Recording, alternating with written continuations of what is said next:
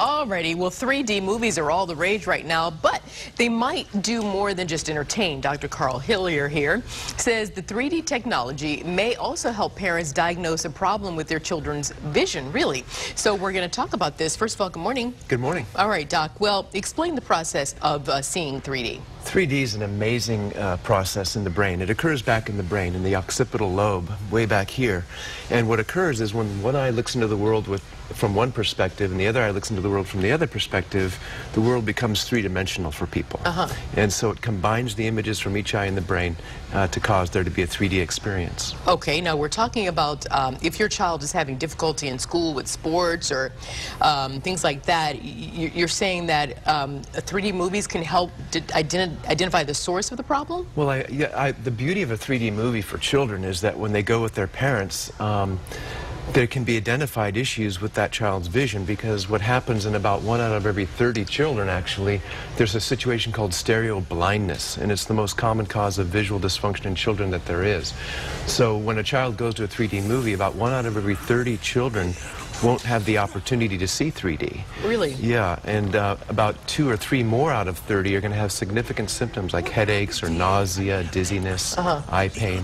So then what? What causes this, first of all? Well, the cause of it is typically what's called a binocular dysfunction. That is, one eye doesn't work together with the other eye, and there's interference or competition between the two eyes causing symptoms. So then if they're sitting in 3D movie and they can't see it, they see it flat. It looks flat, or they look at it and it just causes symptoms, physical symptoms. So are they the people, who would be getting the headaches at the movies, or can someone like me, if I don't have that condition, would I get the headaches possibly at the 3D movies? Probably not. No, if you don't have a binocular problem, then you probably don't. But those with stereo blindness, which is 1 out of every 30 kids, or with visual dysfunction, they will have the symptoms, and it translates into sports difficulty and academic difficulty. Which makes sense. But let me clarify. So you're saying, I want to make sure I get this right. So if you go to a movie, and if you don't have that condition, it's not, 3D movies should not just automatically give you a headache. Correct. And if I wear glasses normally to watch movies,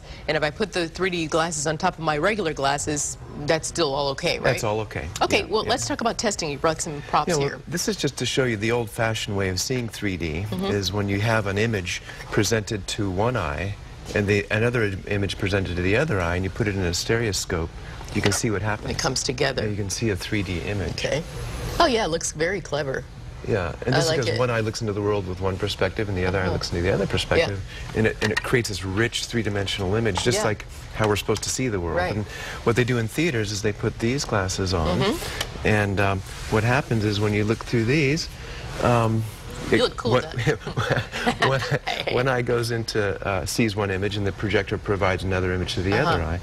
And the nice thing about these glasses is when you go to the movies with your children, have the glasses put on, look at your child, and ask your child if they can see both eyes. And can you see both of my eyes? No, I see your right eye. Okay. I mean, I see your left eye a little bit, but the right eye is clearer. The left lens looks more opaque. So this looks clear, and this not as good. So you probably have a dominant right eye, because one eye is seeing clearly, but close one eye and watch it. But I mean, it's okay that your lens right here looks kind of dark to me? If you can see the eye, it's okay. I can see your eye. But close your eye.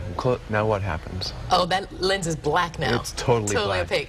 Hey, and the other one is. That's really cool. I wish you could see this at home. I love it. And that's the test that I think you should do with your children, and that is look at each other with the glasses on, and if your child says one of your eyes look totally black, then that's okay. No.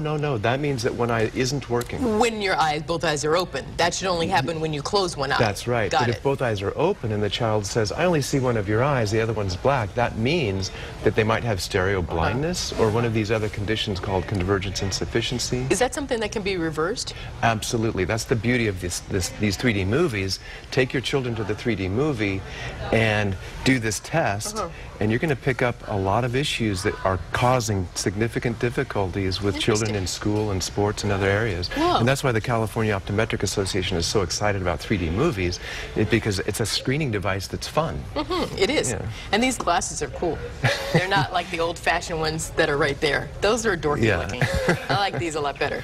All right, well, Dr. Carl Hillier, thank you very much for joining us. Very interesting information you shared with us this morning. You're welcome. Yeah, definitely. Thank you.